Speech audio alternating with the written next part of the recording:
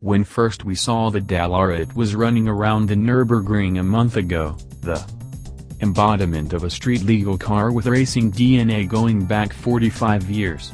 Here we get a new and much closer look at the car on the streets in Germany. Dallara began in 1972 as a builder of race chassis and a builder of a fine reputation.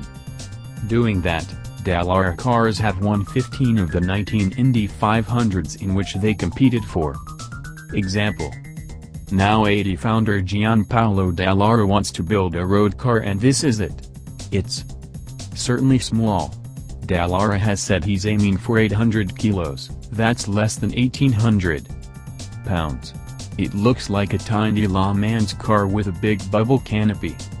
And speculation has it that lightweight would be rocketed along by a mid-engine 2.3-liter Ford Ecoboost 4-cylinder turbo making 380–400 horsepower, as compared to that engine's 310 horsepower in the Mustang or 350 in the Focus RS. Still no word on when it might go on sale, how much it'll cost, or where you could get one though. Dallara could distribute it through a race partner such as Honda, Renault or Ferrari. And you can assume it will be of limited production.